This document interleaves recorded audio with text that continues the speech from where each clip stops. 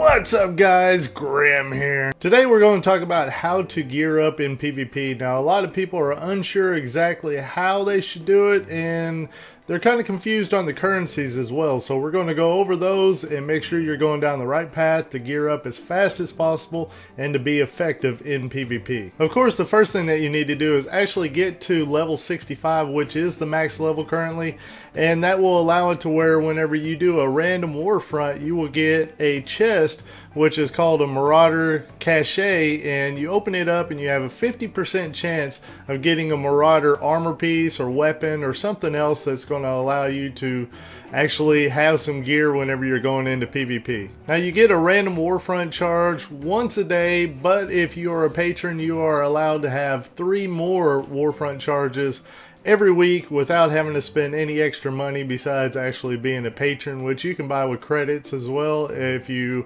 want to go to the market and get some Rex in order to become a patron. So if you're a patron, that is 10 times a week that you will have the opportunity to get a piece of gear from the Marauder caches that you get from winning a warfront match. And while you're winning these matches, you will also get other currencies such as the abyssal marks, fragments of horror, and also some void stones. And of course favor, which has always been a part of PvP currency that is usually used to buy consumables and stuff like that, but this time we're going to use it to actually upgrade our gear. The 2 currencies that you need to be focused on are the abyssal marks and your favor, because the abyssal marks are used to buy the abyssal crusader accelerators, which are used to upgrade your gear, and the favor is used to get the favor infused accelerators.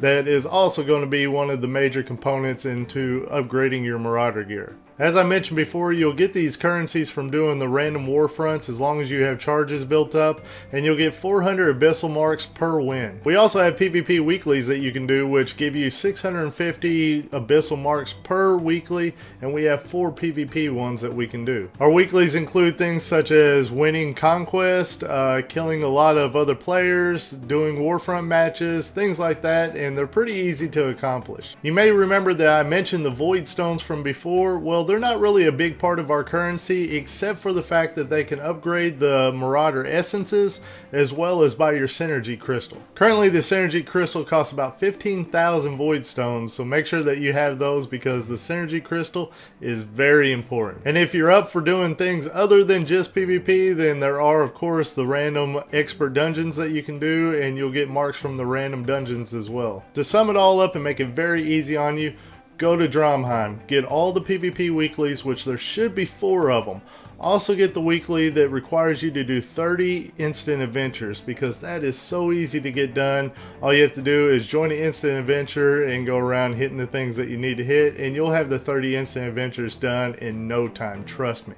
Also get the weekly that requires you to do 4 zone events, because those are very easy too. If you go to the link in the description below this video, I will have a link where you can see where the zone events are happening, so you know exactly where to go, and all you have to do is run up and hit, whenever the boss is spawned, go up and hit the boss once and you are done. You can leave right then and you'll see it pop up on your loot table that you will actually have the item needed to accomplish the 4 zone events. Now you can shortcut some of this stuff by going to the auction house if you have a lot of money on your character and buy the crafted gear, and it's pretty easy to upgrade as well to actually get you on the playing field. But I highly recommend you do not spend your abyssal marks because you are going to need them to upgrade your Marauder gear. Also, do not spend your void stones until you have your synergy crystal, because that is so important.